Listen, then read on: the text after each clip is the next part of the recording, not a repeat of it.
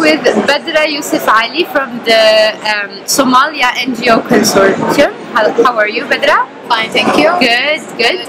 Can you tell us a bit about the Somalia NGO Consortium?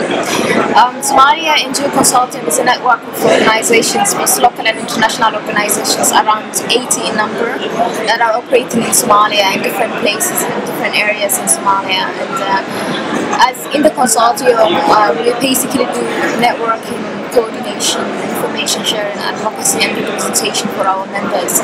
So we coordinate with the government, with the UN, and with other stakeholders as well. And so you're here representing the Somalia NGO Consortium. What were your impressions of the summit, perhaps at the beginning, and now we are in the second day, of course, on the final day. How do you feel about it now? I think a lot of interesting discussions are happening in the summit, and there is also a lot of political commitment that is coming from a top-level leadership, which is now really important, especially in terms for IDP durable solutions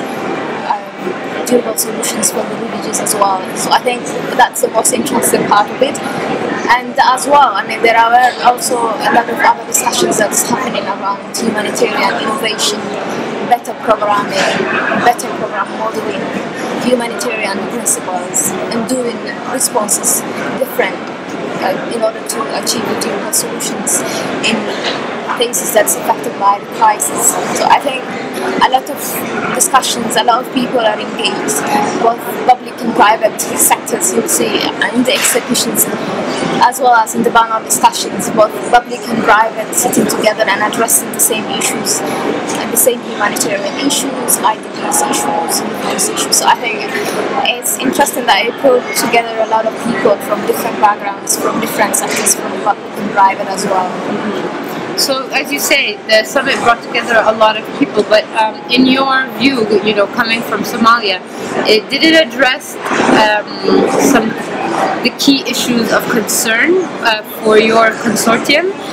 Were there issues that you think were skipped over, or which issues did you think were, which ones were you following and that you were really keen on a kind of impact from the discussion?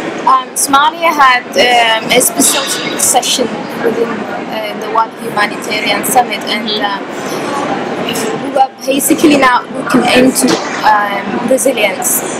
I mean, Somalia, there were crises that were happening for more than 2 decades in Somalia, and I think there's a lot to learn from Somalia as a country, how people were coping with the disasters and how people were resilient to handle those disasters. So I think there is a lot of learning from countries like Somalia, Ethiopia.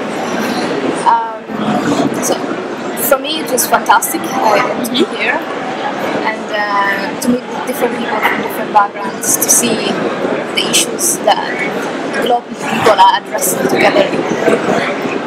Thank you, Badra. Thank you as well. Hana. Thank you. Hana.